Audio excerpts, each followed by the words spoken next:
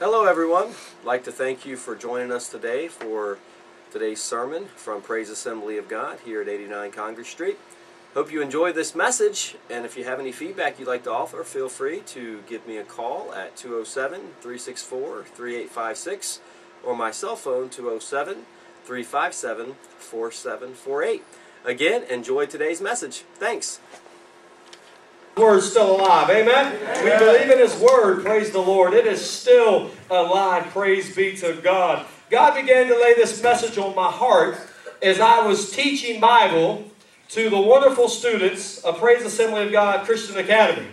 And I told the guys, I said, guys, I was so moved Tuesday night in my prayer time that God began to lay the same passage of Scripture onto my heart to share for today's sermon. And so I told our students, I said, guys, you're getting an inside scoop on how God just speaks and how He plans messages in a minister's heart. And so we've got to be obedient to the Lord. But last Sunday night, we learned how Elijah introduced God. Remember, he introduced God by the God of Abraham, Isaac, and Israel. And then God came forth and consumed in fire, that whole area, the altar, and all around the altar. And God proved Himself to be the true God above the God of Baal. And so that was last Sunday night. And then, when we got to the Bible class during the week, and I looked and I said, Lord, a great title of this morning's message is Another Introduction of Christ. Do you know, if you look in the Old Testament, you will find over 800 references to Jesus Christ. Prophetic references that came true. You will find over 800 forthcoming verses of Jesus Christ in church. And you will also find where many of the prophets of God, whether it was Elijah to Amos to Daniel to David even, who obviously was the second king of Israel, you will find introductions to God, to where God shows up. But church, we're going to look at the first introduction, actually the second next to the Christ child. You will find the second introduction of the Lord given by Jesus' cousin, John the Baptist. Church, and I said last Sunday morning and Sunday night, that we need some modern day Elijahs today. Remember that question I asked you? How many of you want to be a modern day Elijah? Praise the Lord.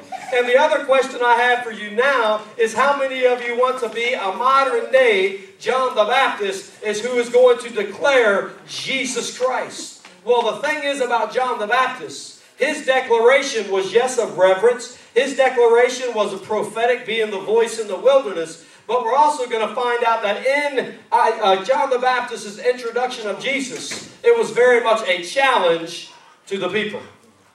We're going to find to where John the Baptist is in his introduction of the one who, if you know the story of Jesus, of course he was born, and at 2 years old his parents had to take him to Egypt to escape from King Herod in the decree for baby boys 2 and younger to be killed. And then we know from Luke that Jesus was in his father's house teaching and praying, and when Mary and Joseph could not find him. And then Jesus kind of goes absent for 18 years as Jesus was preparing for the cross, and as he was preparing to come into Israel to die.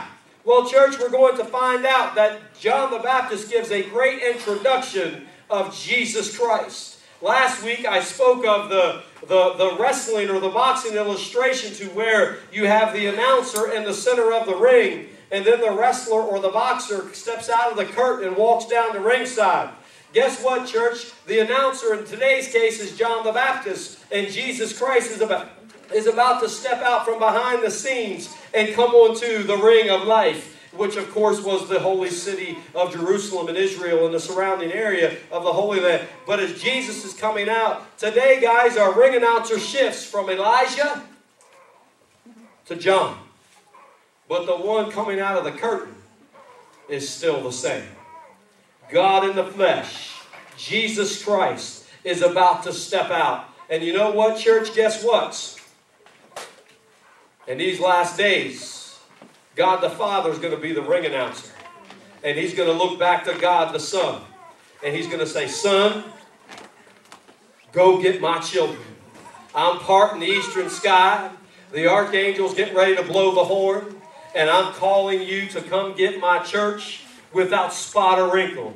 Guess who that means? That means us, church.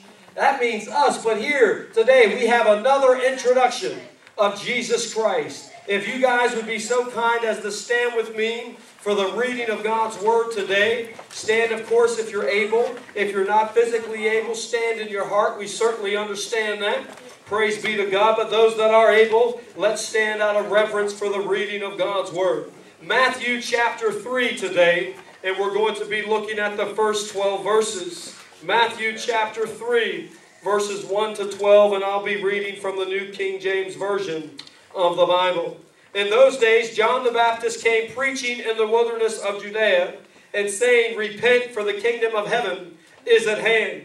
For this is he who was spoken of by the prophet Isaiah, saying, The voice of the one crying in the wilderness, Prepare the way of the Lord, make his paths straight. Now John himself was clothed in camel's hair, with a leather belt around his waist, and his food was locusts and wild honey. Then Jerusalem, all Judea, and all the region around the Jordan went out to him, and were baptized by him in the Jordan, confessing their sins. But when he saw many of the Pharisees and Sadducees coming to his baptism, he said to them, Brood of vipers, who warned you to flee from the wrath to come? Therefore bear fruits worthy of repentance. And do not think to say to yourselves, We have Abraham as our father. For I say to you that God is able to raise up children to Abraham from these stones. And even now the axe is laid to the root of the trees. Therefore every tree which does not bear good fruit is cut down and thrown into the fire. I indeed baptize you with water unto repentance, but he who is coming after me is mightier than I, whose sandals I am not worthy to carry. He will baptize you with the Holy Spirit and with fire. His winnowing fan is in his hand, and he will thoroughly clean out his threshing floor and gather his wheat into the barn, but he will burn up the chaff with unquenchable fire. May the Lord add a blessing to the reading of his word. You may be seated. Church, again this week we're going to get serious with God. We're going to get serious with his word. And we're going to get serious with this introduction of Jesus Christ. It would be shortly after the verses that I just read that Jesus Christ would come out onto the scene there at the Jordan River to want John the Baptist to baptize him. Those were the verses I read 2 months ago at our baptismal service when we had 9 people baptized in water up in Roxbury.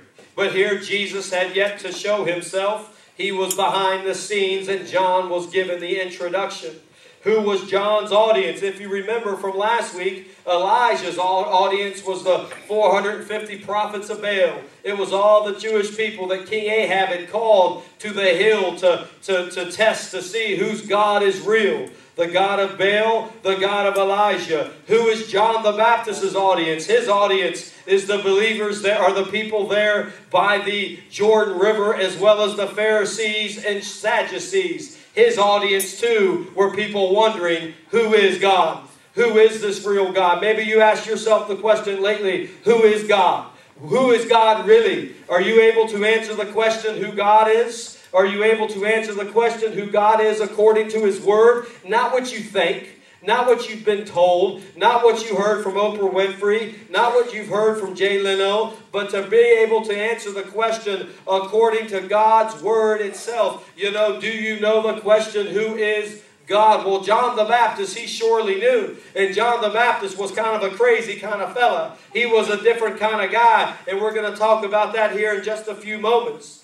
But church, we have to understand first the audience in which John was speaking to. He was not speaking to a group of people wondering where Jesus was after 18 years of being absent. He was not speaking, to a group of followers of Jesus Christ. He was speaking to an audience of people who had questions. Church, do you know that just this past week we've had 13 people come to know Christ? That means there are people in our community that want to know the question, who is this God? And they were given an invitation to receive Jesus Christ for who He is, the Son of the Almighty God. And 13 souls publicly gave their heart to Jesus Christ just this week. Praise the Lord. Think about that. 13 souls. 13 souls. Church, that's the business we're in. Lives being changed, souls being saved.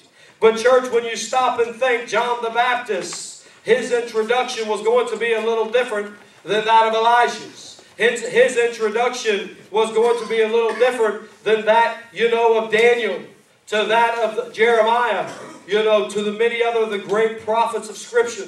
His introduction was going to be a little different. His introduction was basically going to be centered around truth and the truth of repentance. Truth of turning from one's sin. Truth from turning from the wickedness of the heart and looking to the cross and looking to the life of Jesus Christ and what He would do. Church, as we break down these verses here this morning, it's important to know that Jesus Christ is coming soon. It's important to know that the kingdom of God is at hand and that Jesus Christ could very well return. The next horn to blow might not be Tim's blowing the horn. It may be the archangel blowing the horn and Jesus Christ returning. Are you ready to meet Him? Not just when you're at church, but when you're at home in the secret place. Are you ready to meet Him there?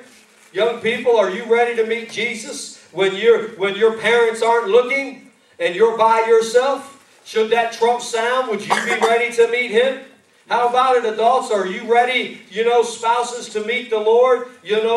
When there's a problem at home, or when you're not with your spouse, or when you're at work, or when you're home alone and you think nobody's watching, guess what? Jesus doesn't take a nap. He's watching. And the Bible says He's watching with His perfect eye. His eye is upon the sparrow, so it's surely upon me. Well, John the Baptist, in his introduction, church, he wasn't playing no game. He wasn't playing around. He wasn't, yes, he was reverent, but he wasn't giving this great reverent introduction. Here, John the Baptist was giving an introduction that Jesus Christ, basically, church, whether you like it or not, was coming to prove Himself to be the King, but also to come and to establish the standard of God, the measuring stick of God. That God, was shifting from the old covenant to the new. And that new covenant being the precious blood of Jesus Christ and not the blood of an animal. Church, as we break down these verses today, I pray that you'll begin to look at things from the perspective of John the Baptist and his audience 2,000 years ago. Because depending on who the audience is, sometimes you have to look at things from a different perspective. Think about it. Kid time. We sang kids songs. We did little cheers. We did little songs. The audience was different. I would not sit there and expect them to understand an expository sermon. But I do expect adults to be able to understand, and teenagers to be, and I try to teach it as elementary as I can. But the audience is different. The audience is no longer a group of kids. The audience is adults and teenagers that are in this place right now, ready to hear a message from the Word of God. Here, John's audience was ready to hear, and they were highly upset with the instruction and the introduction that Jesus gave. Think about how shocked they were. Jesus had been absent for 18 years. The last thing we hear from Him is from Luke chapter 2, when He rebukes His own parents because they could not find Him. And Jesus said, I'm about my Father's business. Where did you expect me to be? When He was in the house of God, praying and teaching. That was the last we heard. Now we're hearing this Jesus thing again. Maybe it's been a long time for you since you've heard the gospel. Maybe it's been a long time for you since you really were at a right place with God. Maybe you're a believer here and you're not where you're supposed to be. And it's been a long time since you heard truly who Jesus Christ is according to Matthew chapter 3. Maybe it's been a long time since you've had the Holy Spirit's anointing upon your life. Maybe it's been a long time since your cup's been filled. And as you can see, my cup does not have a drop in it. And I looked over for water and there's not none there. That's all right. Maybe this is you today. Maybe your cup is not half, but it's empty. There ain't a drop in that thing. I must have been thirsty Wednesday night. There is not a drop in this. It is empty. Okay? And so when you think about that, maybe that's you today. Maybe you're a believer, but your cup is dry. When the Bible says our cup should be running over. There should be livings of water coming out of us, and there's nothing there. Well, church, Jesus Christ is ready to fill you up just like He was ready to do 2,000 years ago. Let's break down these verses in verse 1 of chapter 3 of the book of Matthew. In those days, John the Baptist came preaching in the wilderness of Judea. He came preaching. You know, church, there's many folks today that believe there's no purpose or power in preaching anymore. I'm not one of those. I believe that preaching was good for the Old Testament and the New Testament, and it's been good in America for 240 years. Why is it not good today? Jesus' servant, the Apostle Paul, said, how is an unbeliever supposed to hear? Thank you, brother. How is an unbeliever supposed to hear without the preached and anointed Word of God? There's power in preaching. Here, John the Baptist, he comes on the scene. He comes on the scene to bring power. He comes on the scene to bring preaching. And he is preaching in the wilderness or the desert place of Judea. And he came, and it's important to understand who John the Baptist is. John the Baptist is Jesus' cousin, and they're roughly the same age. They're very close in age. And the forerunner, the voice of the wilderness, you know, that was prophesied by Isaiah 800 years before, that there would be one who was going to come and introduce the Messiah. And if you know prophecy, you know that had not been done in Jesus' childhood years. It was just the prophecy of Micah, the prophecy of Isaiah as far as a virgin birth. And his name shall be called Emmanuel, and he shall save people from their sin, and all that kind of thing. That prophecy had been fulfilled, but this prophecy of the introduction of the forerunner, the voice in the wilderness, had not been taking place. And here is John, Jesus' older cousin, just by a few short months, you know, comes on the scene. But he comes on the scene preaching. Wow! Think about that. John the Baptist was a preacher. John the Baptist was one, yes, that was unorthodox of that day, which we're going to read about here in a minute. But he came on the scene to preach. Why am I here today? I'm here to bring the Word of God. I tell people all the time, and I'll be honest with you, this past week has been a crazy week. I have worked 5 16-hour days straight on the fumes. And I tell you what, though, church, I still believe 85% of what I do is preaching the Word of God. Whether it's to a crowd like this, whether it's in somebody's home, whether it's at Teen Challenge, wherever it might be, teaching the kids during the week, is to preach the Word of God, because that's what God has called me to do. And there's importance in preaching the Word. And I believe that's primarily what my job is as pastor. You know, visitation's important, helping's important, all that kind of thing. But preaching is vital today for people to hear the good news. And here is John the Baptist coming on the scene in the wilderness of Judea. And he is doing what? He is preaching. He is preaching with the anointing. He is going to understand that he is the forerunner of Jesus Christ. He is the prophecy of Isaiah coming to light 800 years later. And church, I understand for such a time as this why God has called me. Do you understand why God has called you? Important to be able to answer that question. We talked about that last Saturday night at the 30th birthday celebration, as Mordecai told Esther in Esther chapter 4, for such a time as this, you have been called. Well, church, the introduction is about to begin. The introduction is about to go forth. And church, think about this. Today, may we be found introducing the return of Jesus Christ. To where this River Valley community and all 10,000 people will say, you know what, Jesus, I've been expecting you.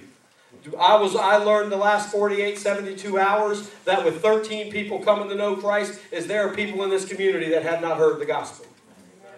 That God is sending us. I have learned if there was ever a time to preach the word, it's now. If there was ever a time to give an invitation, it is now. Somebody asked me again Thursday at community lunch, Pastor, you going to give an invitation today? I said, is the sun shining? Yep. And aren't you glad 4 people come to know Christ? Praise be to God.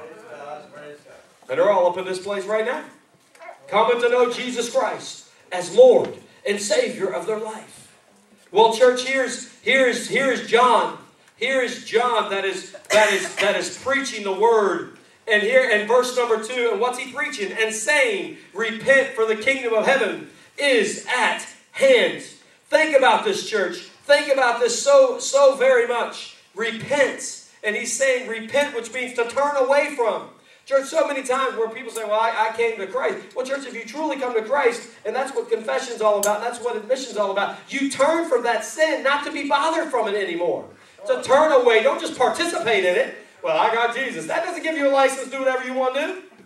I remember when my parents allowed me to go to driver's ed and allowed me to get a license. Allowed me to drive their car for 3 weeks until I bought Old Faithful when I was 16 years old. You know, and let me tell you, my father said, justice does not give you permission to do whatever you want.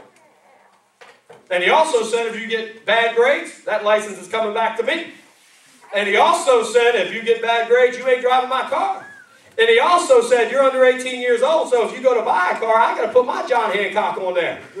All right? And so it did not give me a license to do whatever I want to do. And see, church, sometimes we think, well, I gave my heart to Christ. That doesn't give you a license to do whatever you want to do. You've got to come with a repentant heart and turn from that. Turn from those lying lips. Turn from that abusive tongue. Turn from that, that hatred that's in your heart. Turn from that, brokenness and pain and addiction and hurt and whatever's on the other side, and repent and come back to Jesus Christ and to truly worship Him with all of your hearts. Here, John the Baptist said, hey, repent, for the kingdom of heaven is at hand. What's the first part of the introduction? The kingdom of heaven. Who is the kingdom of heaven? Jesus Christ is ushering in. Wow. Jesus is coming back for a church without spot or wrinkle. Wow. Who's the gatekeeper to His kingdom? Jesus Christ. You're not sneaking in the back door. This isn't the Mexican border, where it's open policy and you can just climb over a fence. It ain't happening. There's not a little river that you can just swim through. Jesus Christ is the gatekeeper, and there ain't no way you're getting around it. Jesus tells us that later on in the book of John. He is the good shepherd. He is the gatekeeper. He's watching over that door.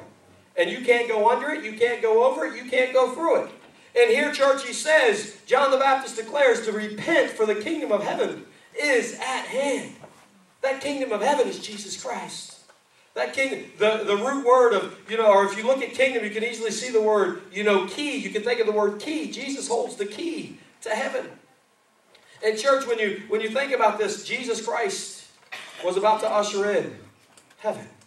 Church, do you know that this is a taste of heaven today as we're found worshiping the Lord? And as Jesus Christ comes on the scene, we learned last month that the Father is going to reveal the Son to this lost and dying world. He's going to reveal it here today too. Give you an opportunity to come to know Christ today if you don't know Him. For Jesus to take your sin and throw it into the sea of forgetfulness to never be remembered again. You can be as white as Dot sweater right there if you come to know Jesus Christ today. To where your sin is forgiven you. And when Jesus throws something into the sea of forgetfulness, He's not like us and bring it back up over and over and over and over again. Jesus forgets it because He's washed it away. He don't come back and say, back when we first were in love, you said this to me. Jesus doesn't do that. Jesus, if you will, has a bad memory. He said, I forgot that. I've moved that on. I took that on the cross. You said sorry, and I threw it to the sea of forgetfulness. When Jesus sees us, because the kingdom of heaven is at hand, and He sees that true repentance, and we turn from that sin, and we're made as white as snow, just as if we had never committed the sin. We are pardoned. And here's John the Baptist telling his audience to repent. Pretend you were sitting in the audience. That would be, I don't feel too good. Maybe right now you're not feeling too good.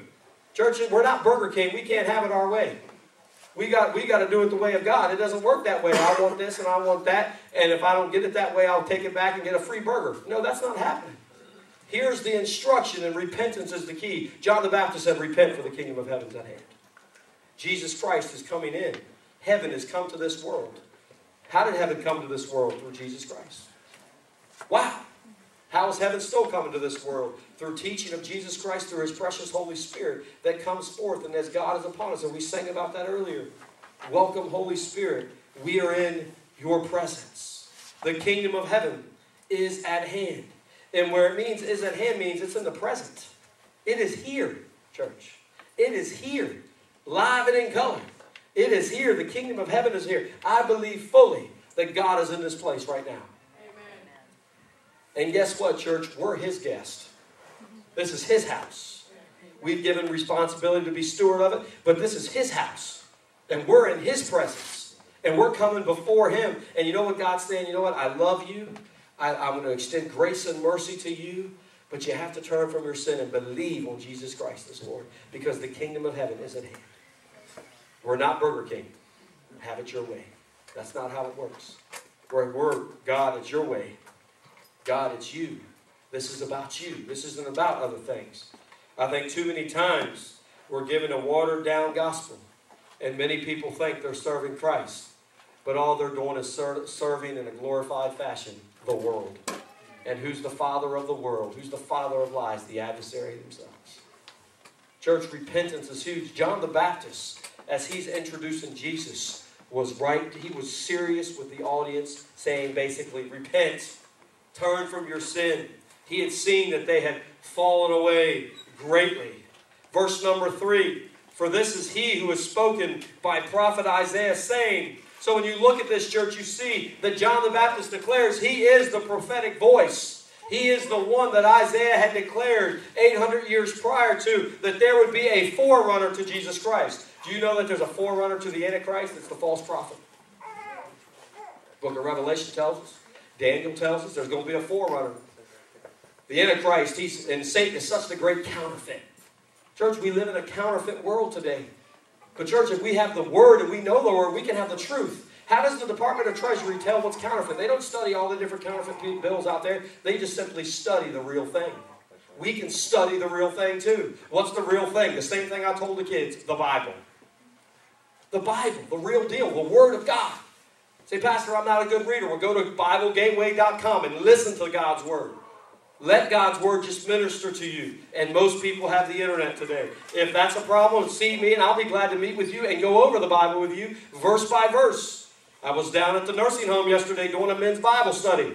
You know, and just folks, 2 of the guys were illiterate. I'm just reading the Word of God to them. If you need that help, I'll be glad to help you, and I know others will too. And so, church, here, John the Baptist, as he is preaching, he is saying, hey, I am the voice of the one crying in the wilderness. Prepare the way of the Lord. Make His paths straight. What was John the Baptist in his introduction? The next piece was, hey, prepare the way. Here comes the Lord. Prepare the way, and the Lord's ways are straight. Church, the Lord's not the author of confusion. He's not calling one thing good today and one thing evil today and the next day flip it back and forth. That's not how the Lord works. His paths are straight. It's the straight and narrow that we're to be walking, not this broad path that goes all over the place. It's the straight path. And then God told Peter, be holy for I am holy. So that path is so vitally important. And John the Baptist is saying, hey, prepare the way. Prepare the way because the Lord's, you better get straightened up, folks, because Jesus is coming. Jesus is coming. Jesus is on the scene. And you better believe those in the crowd were starting to stir in their seats. They were not too happy. Many of them. Many of them, however, would turn to Christ. Would turn to and listen to the, and many would be baptized there at the Jordan. But church, when you look at this, for this was spoken by the prophet Isaiah, the voice of the one crying in the wilderness. Prepare the way of the Lord. Crying in the King James meant to lament. Which John the Baptist was crying over souls. He was the one urging people, begging people, imploring people to come to the foot of the cross and to believe in the Messiah, to believe in the one who could take away their sin, because Jesus was not taking a fork in the road. Geometry class, which, by the way, I like teaching math, not as much as history, but I learned this teaching geometry as well when I was a teacher as well as a student years ago, was the shortest distance between 2 points is a straight line. Church, Jesus Christ, He's going from point to point. And His next point is His second coming. Or the rapture of the church is going to usher that in. His last point was His ascension. And church, but when Jesus came 2,000 years ago, His points were basically from this point, which John is talking about, to the cross. There was no forks in the road. There was no, I'll go over here, I'll change my mind over here. His paths were straight. And church, Jesus declared, the Bible declares in Hebrews that He is the same yesterday, today, and forever. His paths. Prepare the way of the Lord. Make His path straight. Which basically, John was saying, hey, get straight, guys. Jesus Christ is coming down to ringside. He's coming down to the Jordan. So you guys got to straighten up, straight line, just like this aisle right here is a straight line. Okay, there's nothing blocking that. People come right down the aisle. Okay, Jesus Christ is coming in. Make your path straight. Get your feet out of the aisle. Okay, get your feet out of the aisle because the voice, Jesus Christ, is coming. Prepare. Church, are you preparing for Jesus Christ to come into your heart? You're here today. You're going to get an invitation to receive Christ. Are you preparing believers for Jesus Christ to return? Think about it. How often is your hand in a cookie jar? And think, wow, I hope Jesus didn't hear that. I'm glad he didn't come then or I'd be in serious trouble. But Jesus tells us in Matthew 24, the parable of the faithful and evil servant, be careful, you never know when the master may come on the scene. Be ready. Don't be like the lazy man. Oh, pastor, what are you doing here? I didn't expect you till next week. Be ready. Prepare the way. His paths. Make his paths straight. Verse number 4, we look at how John was kind of unorthodox. He was an unorthodox person. Nothing like Jesus' younger cousin. He was an unorthodox person. Now, John himself was clothed in camel's hair. I remember when Mary and I, when we were at General Council in Washington, D.C., August the 5th to the 7th, 3 days before we came to Maine to candidate for the pastorate here of Praise Assembly. This was in the year of 2003. And the opening to General Council was just this wild man. Camel's hair. You know, I knew right away he's portraying John the Baptist. And he gets out and he quotes the verses that we're looking at right now for the people there to repent. And then our general superintendent at the time, Brother Trask, walked out and said, guess what, guys? Before you can go out and share the gospel to the community which you're from, you've got to know Jesus yourself. And they gave an altar call right there. And pastors coming up to go to Christ. And we were in the Verizon Center where the Washington Wizards play, where the Washington Capitals play. We were in that arena, and there were about 10,000 pastors there, and many of them coming to know Christ. Because of this right here, John the Baptist. But I'll never forget that guy's character. John was clothed in camel's hair, with a leather belt around his waist, and his food was locusts and wild honey. The only one that I can even vaguely compare this description to is, of course, to Esau, Jacob's twin brother, Isaac's older son, okay, who was robbed of his birthright by Jacob. And many of you know that story. But church, here we see a wild man. But guess what? It doesn't matter what your education is. It doesn't matter what you look like. It doesn't matter if you're a hillbilly or if you're a southern boy like myself or if you're a city slicker. It doesn't matter if you like sports or if you like horses. It doesn't matter, church. The gospel is the gospel, and we all need to be found preparing the way for Jesus Christ to return. Amen. Every believer in here needs to be found declaring the way. Now, of course, here some people say, what kind of wild man is this? It's Jesus' cousin. But more specifically, it's the forerunner that the prophet Isaiah talked about. Church, we don't have some people say he can't be, just like they say about Jesus being born in a manger. That possibly can't be the Messiah. This possibly can't be the forerunner because there's no way that King Jesus would have a mountain man as the forerunner. Who are you to say that? Who do you think you are? Who do I think I am? We don't have the authority to say. We have to believe because this is the Word of God and that Jesus did come. John gave the introduction and Jesus walked out. And his first act was to be baptized by John the Baptist, who Jesus told to humble himself so that all righteousness could be fulfilled. And so, church, it's important not to get caught up in, like for example, and when I came to Maine, there were many people who did not want to come to our church because of my age. There were many people we're Mainers, we're independent people, we're direct people, and your pastor talks with a southern accent. And I still do. I'm a Marylander. It's not going to change most likely. I still talk with a drawl. I still say y'all. I still root for the birds, praise the Lord. All right, and so that's where my roots are.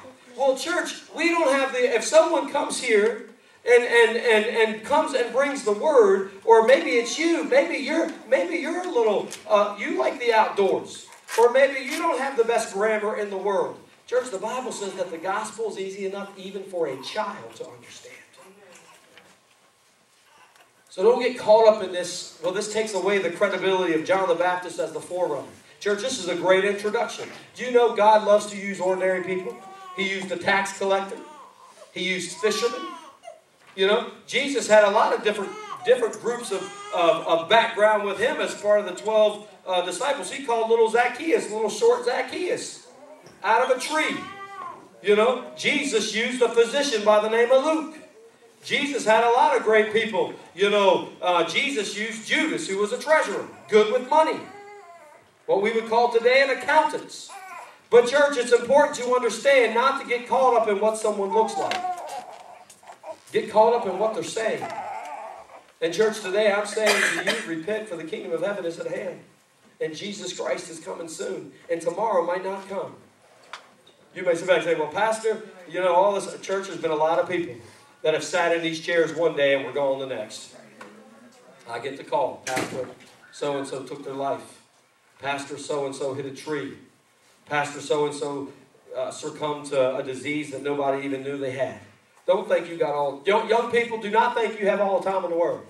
Don't fall for that mistake. Oh, sow your oats and just have a good old time. And then when you turn 25, you know, didn't get serious. Or now it's 30, then get serious. Don't fall for that trap. You might not see that. Come to know Christ today. Don't wait for tomorrow. Give Him the best years of your life when you have less personal responsibility, but you have far greater health when you're a teenager and you're a young adult than when you will later on in life. Verse number 5, then Jerusalem, all Judea, and all the region around the Jordan River went out to him. John was getting attention. People were coming from all over the place to the Jordan. Do you know that the gospel is for everybody?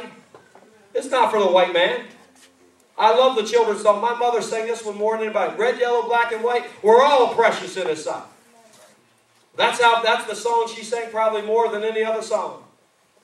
She did not want any bit of the racism that came from my grandparents' generation and some of those relatives of mine at all. So that she wanted that to die out, and she wanted us to know as kids that Jesus went to the cross for every race, every ethnicity, every language, is that Jesus died. And as a matter of fact, Jesus wasn't white either. By the way, He was olive-skinned. He was a Jew. So Jesus, He died for both Jew and Gentile. And here all the people of Israel are coming down to the Jordan. They're wanting to hear. Do you know what? I think God's going to fill this place. Look around. You know, if we bring the children back in here from upstairs and out in the back, we come right on around here. We come right. Think about this. This is great. I can't wait. We got folks over in that. We have to look all the way around. You know, God's going to send people here to hear His word. Here at the Jordan River, God was sending everybody to hear what John had to say as he was introducing the Messiah. Repent, for the kingdom of heaven is at hand. People coming from all over. Church, we got sometimes 50 plus people in here on a Sunday night. Friday night we had a lot of people here. Thursday we had a lot of people here. I'm praying that God's going to raise up our kids at the school to where God's going to fill this place on Friday afternoons with men and women and other students to come here. Our young people worship the Lord and bring a word that they will come and this community will come to know Jesus Christ. But church, when you look at it, they all coming around. They went out to John. And many were baptized by him in the Jordan. Doing what? Confessing their sins. They were understanding. They were listening. Church, we're seeing that here. Last month in August, we had 3 kids come to know Christ. This week we've had 13 people come to know Christ. In the month of July, we had 7 come to know Christ. 5 of those got baptized in water. People were confessing their sin. They were realizing that they were not walking with God. They were realizing they were liars and deceivers and cheaters, not respecting voices of authority, committing idolatry toward God. They were there at the Jordan and they were confessing their sin. And today you get an opportunity to do that so that you can spend eternity in heaven, so that you can walk with God and know that should Jesus return, should the rapture take place, or should you die, you're going to have a place in heaven. Jesus declares, I'm going to prepare a place for you. And there's a mansion with your name on it. If you put your faith. Think about it. You're an heir of Jesus Christ if you know Him. Oh, I pray all 10,000 people will know Christ. I was talking to the gas attendant there at the Big Apple last night. He said, Pastor, I listen to you every week. And I said, man, you got to come to church. I will once football season's over. That's what he told me.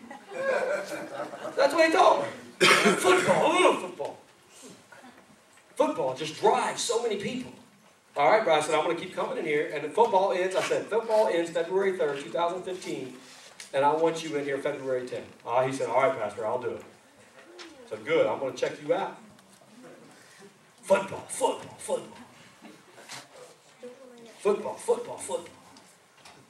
Wouldn't that be great for Jesus to return right in the middle of the Super Bowl? That would be good. Wow. Football, football, football.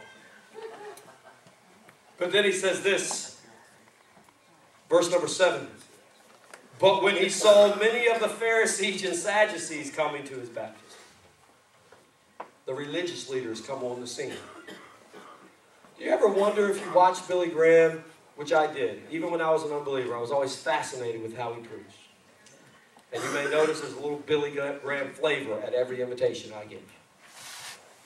But I remember talking to Dad and I said, Dad, why does he always turn around and say you might be members of the choir?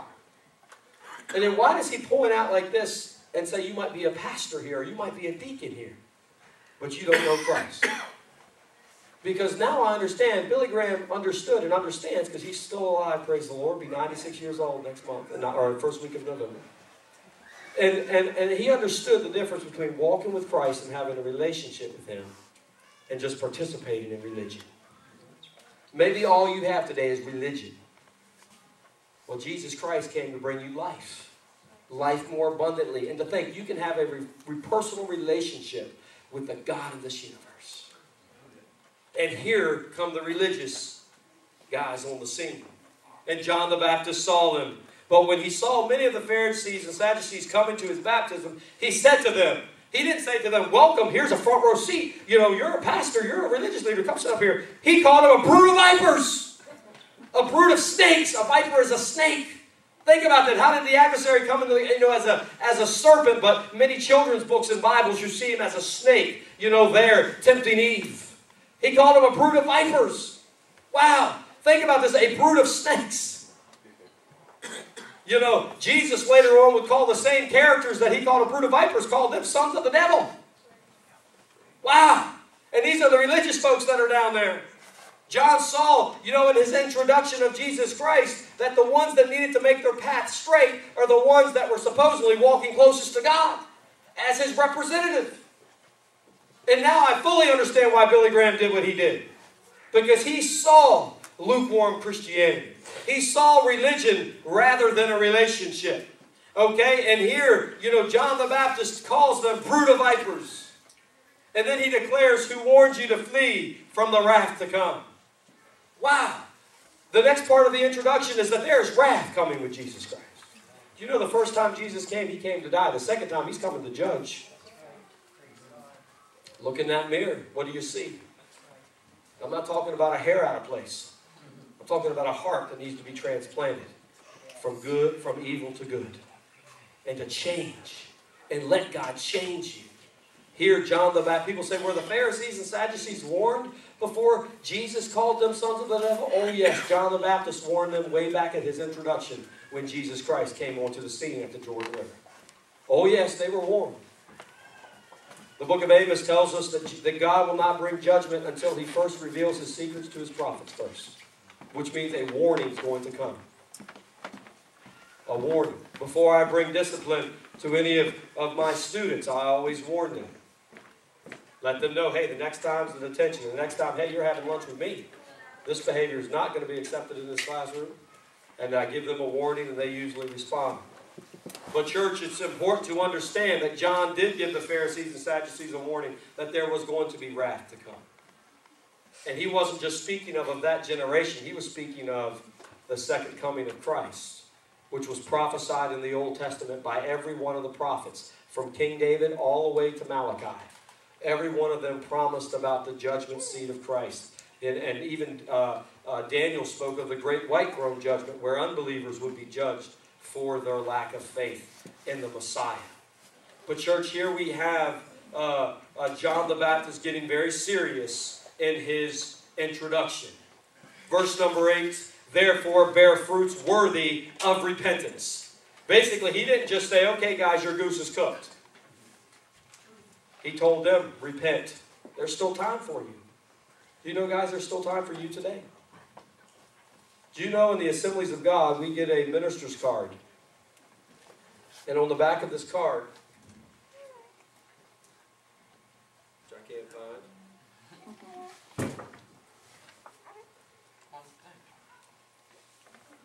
Got a new wallet. There it is. Forgot where I put it. Janet helps me out every year by putting, what is it called, Janet? Help me out. Laminating, so I don't bend it. And this is my minister's card, but on the back of it, it has a crisis number. And the latest numbers that came out spoke of where 80% of pastors use the crisis number because of moral failure and because of doubt and because of other issues that they get themselves into. Church, if there was ever a time that we need to pray for even pastors who are in the pulpits for the Lord, it is now. To repent of their sin and turn back to God. And here, John the Baptist, he wasn't just wiping them out, throwing the baby out with the bathwater, so to speak. He was giving them an opportunity, therefore bear fruits worthy of repentance. Church, I instruct you to do the same, bear fruits worthy of repentance. If Jesus Christ is in your heart, there should be change taking place.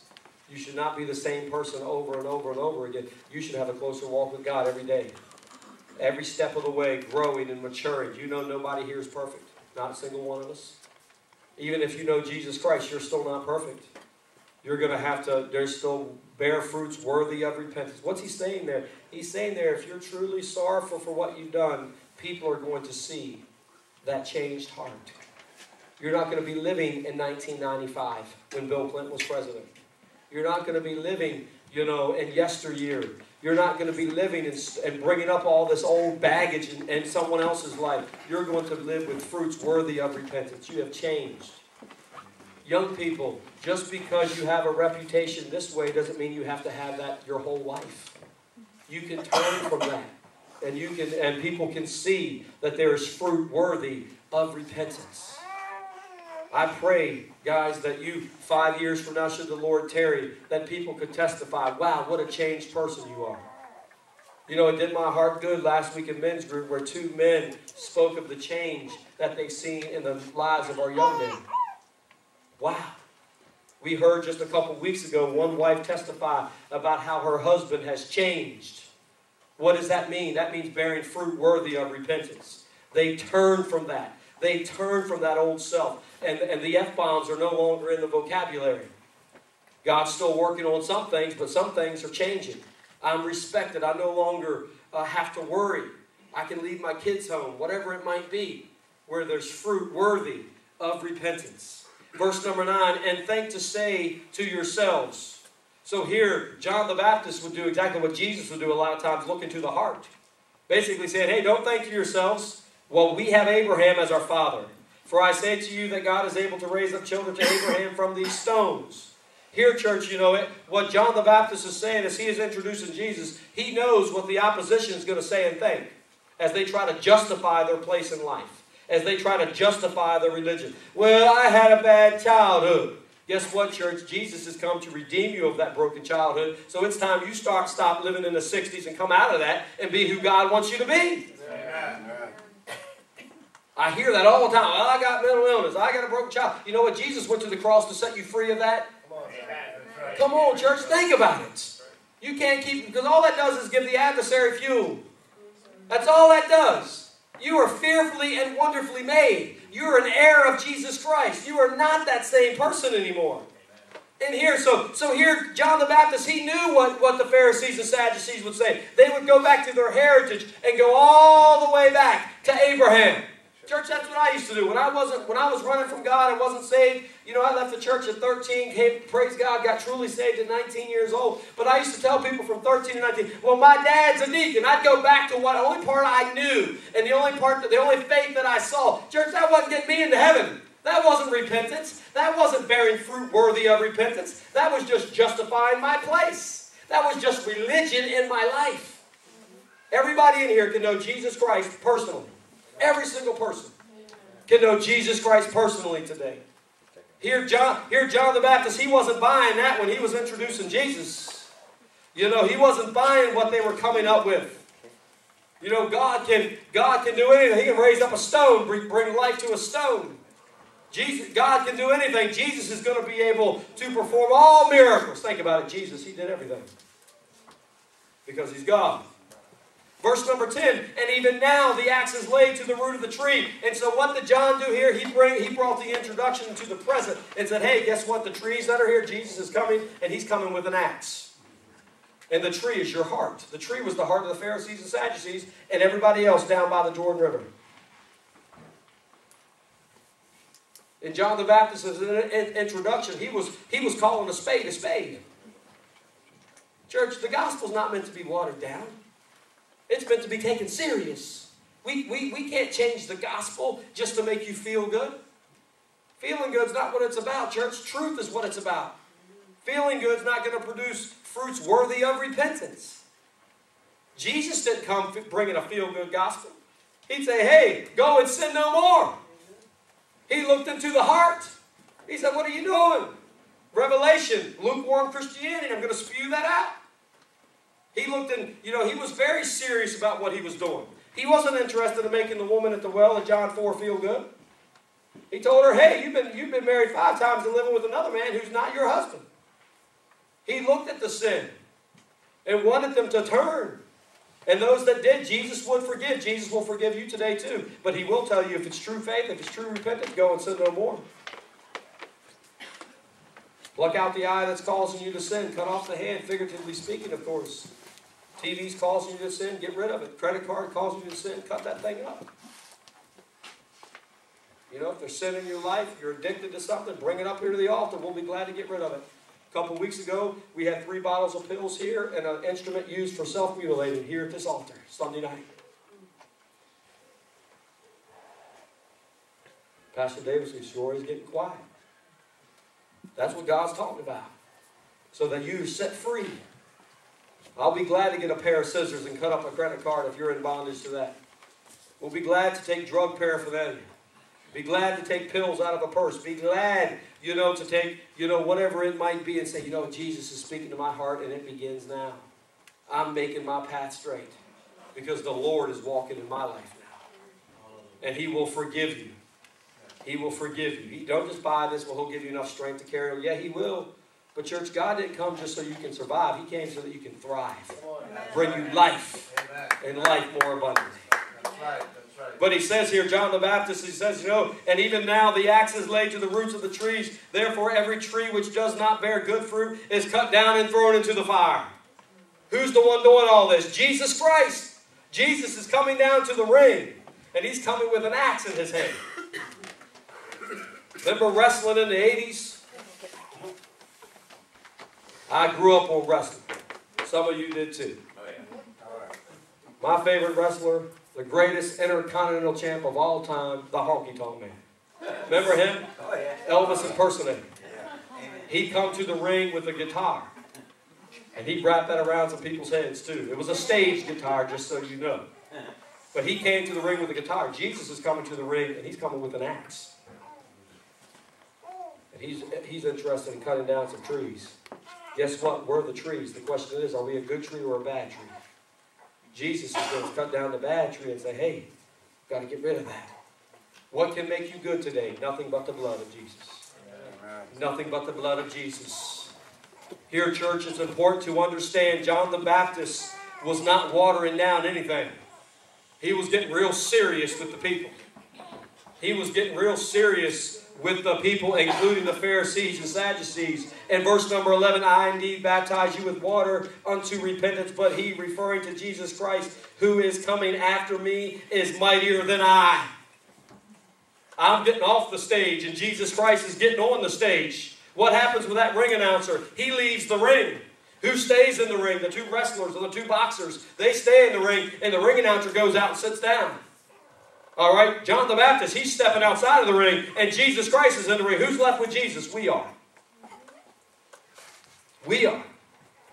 We're left in the ring. Here John the Baptist has said, hey, one is coming greater than I, whose sandals I am not worthy to carry. And that Jesus, he will baptize you with Holy Ghost and fire. Wow, we just sang about the Holy Ghost. Holy Ghost and fire.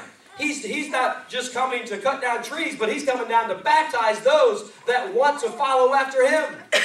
I don't know about you, but I want the power today so I can live in an evil world. I want the power of God behind me. I don't want just enough to get by. I want enough to where I'm going to thrive in my walk with the Lord and share the gospel with this lost and dying world, to have a peace that passes all understanding, to be able to sleep at night.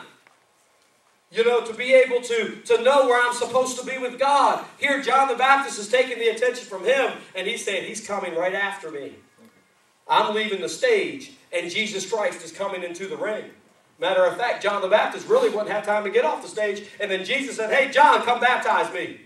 If you continue reading in Matthew 3, John didn't have time to leave the stage, and then he wanted to leave the stage. He wanted to get out. Jesus said, no, you will baptize me now to fulfill the righteousness of my word. And then John said, let it be so. Wow, think about that.